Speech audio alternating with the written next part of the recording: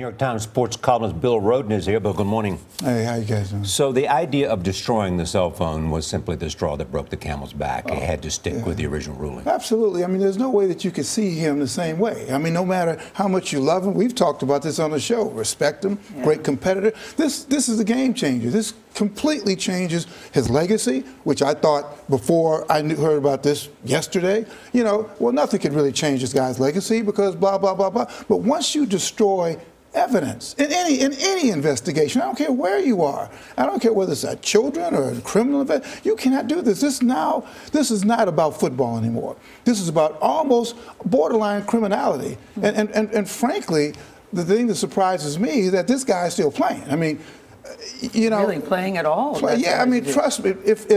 If I knew this and you asked me what would I do, and I found out this guy had destroyed evidence, I mean, he's disrespecting the attorneys, some great attorneys. He's disrespecting the league. He's disrespecting the game. He's basically saying that I'm larger than the game.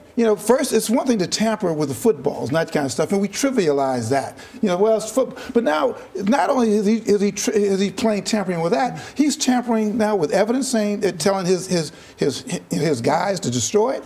So really, but he says he destroys his cell phones, Bill, on a regular basis. Yeah, but now they're going to appeal the decision. Well, and you know what? You're going to keep on getting in deeper and deeper and deeper waters with this. There's really no coming back from this in terms of quote unquote his legacy. Again, it doesn't matter how much you. And it doesn't. But really, this is not over. I mean, he's going to He's going to seek an injunction that could allow him back on the field. Do you think he'll get that injunction? It's possible. It's 50%. But what I'm saying is that no matter how this turns out, no matter what the NFLPA says, you cannot come back from this because you admitted it under some type of cross-examination that you did what? You destroyed the evidence.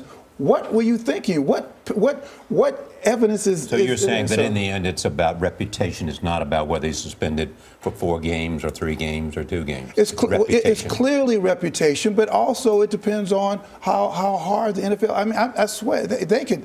If tomorrow they said we're going to suspend him for the season, I think a lot of people would say, you know what, he deserves it. All right, Bill Rhoden, thank you very much for joining us this morning.